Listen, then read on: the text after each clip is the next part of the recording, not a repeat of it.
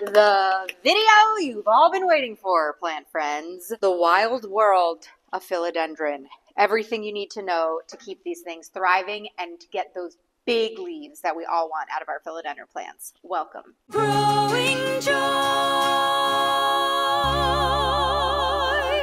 Hello, plant friends. I'm Maria, your new best plant friend. I'm here to help you care for plants successfully like these gorgeous philodendron with me and grow joy in your life while doing so.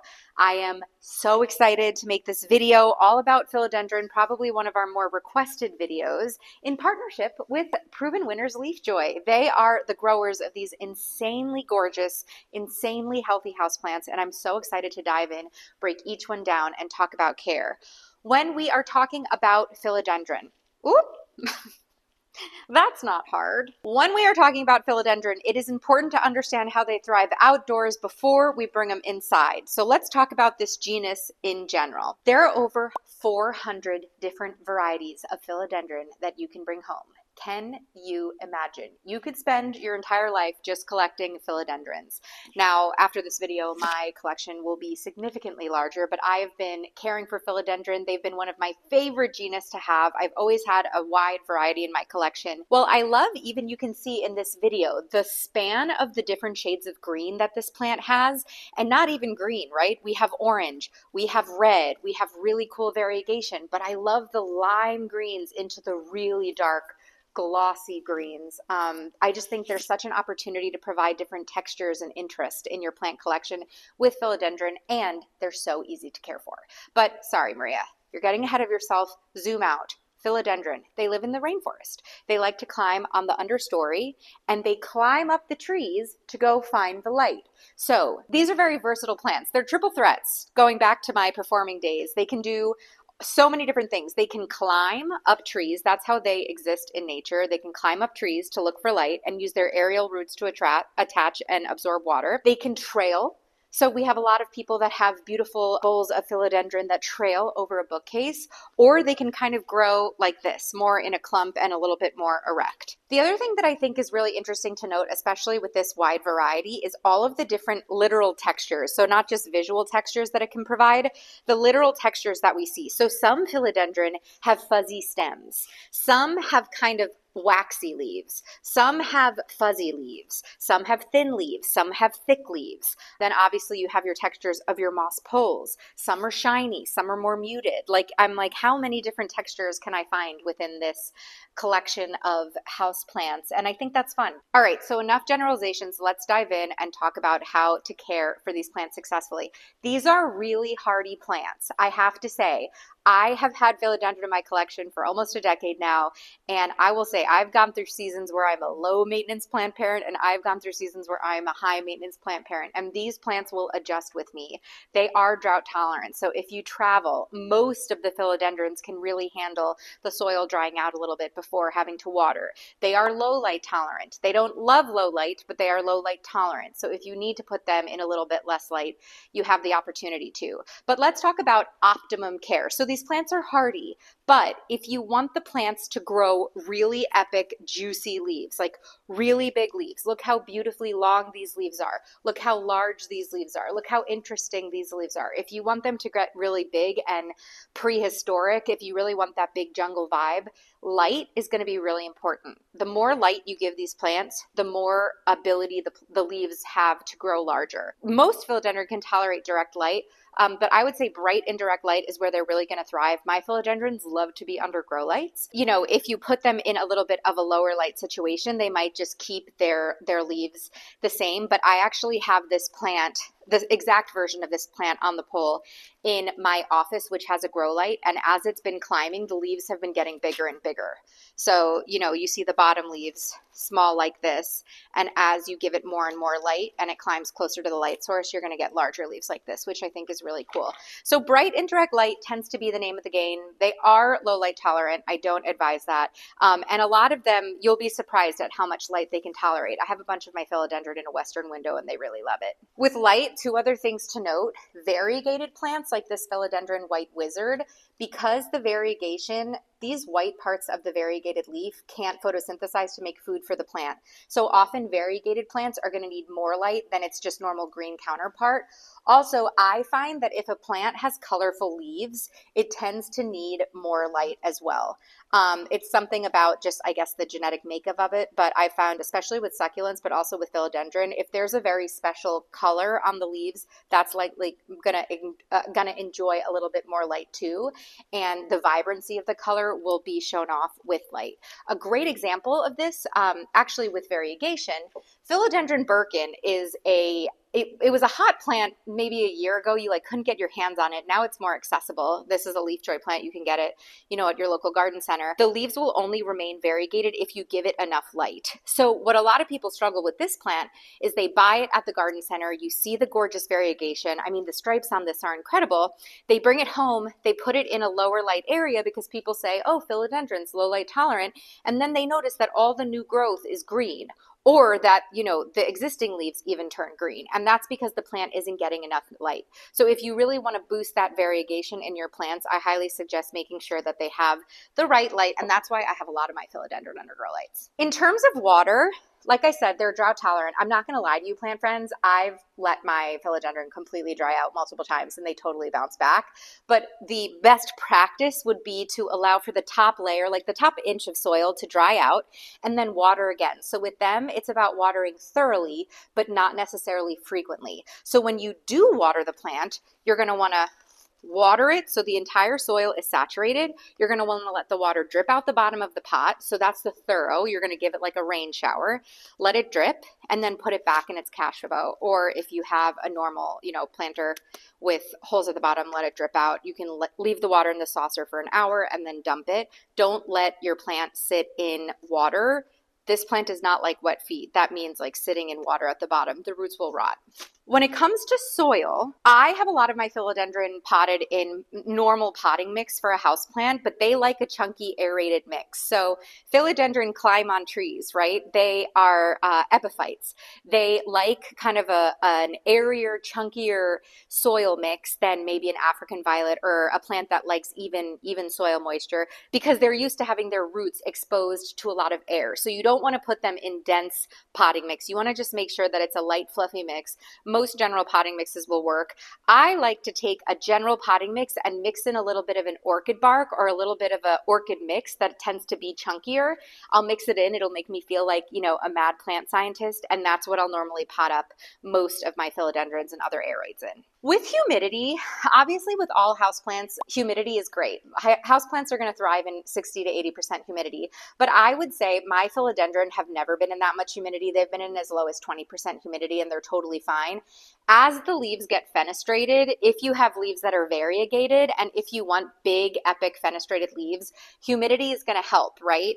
A great way to kind of give philodendrons some humidity is water your moss poles. If you have them attached to moss poles, you can water your moss pole and make sure that moss is saturated so that the plant gets that evaporation from the moss pole. The other thing that really helps with humidity, and speaking of moss poles, philodendrons, a lot of them have aerial roots. So when they climb the trees, they use these aerial roots that don't go in the ground, but they attach to the trees. They can soak up the water, and moisture and humidity will help those aerial roots actually attach. So if you have a philodendron and you've, trellised it and you notice that there are no aerial roots, sometimes a little bit more humidity will encourage those aerial roots to form, grow, and actually attach. Fun fact, in my apartment in New York City, I had this amazing green wall. Shout out to Wally Grow. They made the pockets that I installed.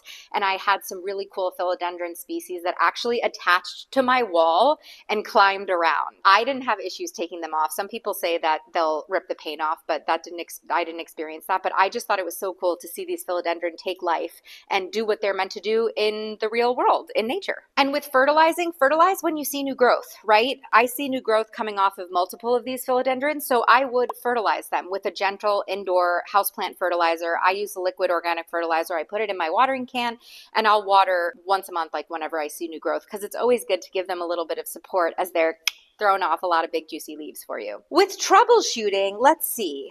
what are the biggest pieces of troubleshooting with philodendron? I think overwatering and underwatering. That's when you're going to see yellow leaves. If you see uniform browning on the outsides of all of your leaves, that's going to be a humidity issue. Philodendron are pretty water tolerant. I don't think you have to water them with distilled water, but if you see the tips getting a little bit brown, that could be a water issue. Leaf drop is pretty normal if they're the older leaves. So like as this philodendron grows, the older leaves are going to get bigger. They're going to start hanging. It's kind of normal for it to drop its leaves. You'll also notice here, this philodendron started out as a little baby, right? So these leaves are much smaller than the leaves that have grown since then. These leaves might start shading this little leaf out and it won't get light and it might yellow and fall off. That's very normal. I wouldn't worry about it. We already talked about it not attaching to the moss pole. I would say make sure your moss pole is damp, and I think you're going to have great success with getting those aerial roots to sprout. And then last but not least, getting leggy. So here's the deal. Leggy is when the leaves are farther and farther apart on a philodendron vine, right? So let's take this plant. This is the Philodendron silver sword. Obviously silver, it's got this gorgeous shiny leaf color to it, and it's shaped like a sword, which is why it's called silver sword. It's a vining plant, and if you notice, the internode is about maybe an inch and a half. The internode is the space between the two nodes on the plant. The nodes are where the leaves attach. As the plant grows, if you notice that the internodes get longer, that is a sign that there's not enough light. So more light, the internodes will get shorter. Less light, the internodes will get longer. So if you see a plant getting leggy, which means that there's more space in the internodes are getting longer, it means that you need to give it more light. And vice versa. So if you want a more compact vine with more kind of a bushy look with the leaves closer together, you're going to want to give it more light so those internodes get smaller. So I already talked about this Philodendron Prismacolor Silver Sword. I want to take an opportunity to dive into every single one of the species that you see with a little overview of each one. But before we do that, I just wanted to say a quick thanks to the sponsor of today's episode and the grower of this insane variety of plants, Proven Winners Leaf Joy. Proven Winners Leaf Joy is a grower. When you're at your garden center, you'll know that it's a Proven Winners plant by looking for these plant tags. They like stick out. They're very unique. They don't look like any other plant tags you'll see at the store. It is an incredible grower with a state-of-the-art greenhouse. They are growing only the highest quality plants. They really want to empower their consumer by creating tags that have the plant Latin on them, right? That have care cards. They sponsor these videos and the Growing Joy with Leaf Joy series on the Growing Joy with Plants podcast to make sure that you guys have all of the information you need in order to grow their plants successfully. And they are growing the coolest species on the market. I mean, I haven't seen a lot of these species before, and it's because they're finding really unique, cool species and bringing them to market so that we can all continue to grow joy with Leaf Joy. So thank you. Make sure that you ask for the Leaf Joy plant in your local garden center. So since I have the silver sword out, we can start with this one. So as you can see, the silver sword is a vining plant. You're going to want to put this on a moss pole. You can make one. I have a whole video on how to make your own moss pole, or you can buy them now. They come in so many different varieties. The way that you attach a plant to a moss pole, you can do it multiple different ways. The way that they do it is they have these little pins, and what they do is they take the pin and they attach it this way. You can also get like floral tape or Gardener's Velcro product that you can just kind of do. I use twist ties sometimes. I'll save twist ties from my bread bags and then I'll do that. But you want to figure out a way to fasten them to the moss pole so it gets used to climbing the moss pole, and then the aerial roots will start to grow and attach itself ideally. Like I said, if you really want those aerial roots to grow, humidity is a big part. I love the size of these leaves and I love the silver iridescence. They're so freaking beautiful. I can't even stand it. And it's really unique looking compared to all of the other plants. So that is the Philodendron Silver Sword. This colorful beauty, Prince of Orange, is so gorgeous. The new growth comes in and it's almost pink, which is obviously my favorite color. And then it grows into this yellow orangey. I love that the edges of the plant are this darker orange, almost red. The veins are kind of a red orange too, but you don't see a lot of orange plants, and I really love this one. Prince of Orange, the Ring of Fires, the red ones here, just note these are very not dwarf, but these are young versions of this plant. You'll see these plants in the garden center get huge. So it's cool to invest in a plant in a smaller size, give it the light that it needs, and this plant will take up your corners or space. It's so great, and it's such an interesting color contrast to the rest of most people's plant collections. This one is like its sibling. This is the Philodendron Prismacolor Sun Red. You can see it actually has some aerial roots kind of sticking out of the soil, which I think is really funny. But once again, I love how it comes in with this bright red, and then as the plant matures, it gets into this dark, rich, like, what color is this? Burgundy almost. And even this leaf has some green, some red. I mean, it's so beautiful and mesmerizing. And I love how shiny this leaf is. Like that's a sexy plant right there, right? On the other side of that, one of my favorite philodendrons is this lime one. This one is called, Prismacolor Lemon Lime. My mom, if you listen to the Growing Joy with Plants podcast, you'll see a picture of me holding this enormous lime green plant, kind of like, on the podcast, like art. That's actually this plant. So my mom has this plant. It is enormous. I mean, it's trellised and it's this large and the leaves are this big. But the beauty is she bought it and it looked like this. And if you give it the light, it will grow. Another thing to note with this is I love the color combination of the lime green and the pink, red, kind of rhubarbish color of the stems. I mean, that is just, I don't think there's a better color combination. And then you also see the underside of the leaf has that pink vein with the lime green leaf. It is so gorgeous. Once again, not your normal, not your average green tropical houseplant, a really fun, different kind of variety. We talked about the Philodendron Birkin, variegated. Like I said, it needs more light. White Wizard, I have this plant at my house and it is amazing. The variegation on this is so consistent. Sometimes what bothers me is inconsistency with variegation in plants. That's another thing I love about Leaf Joy. All of the variegated plants, philodendron or not, that I have from Leaf Joy, like every leaf comes out with variegation. You don't get a couple of green leaves and then like one with a little speck of white.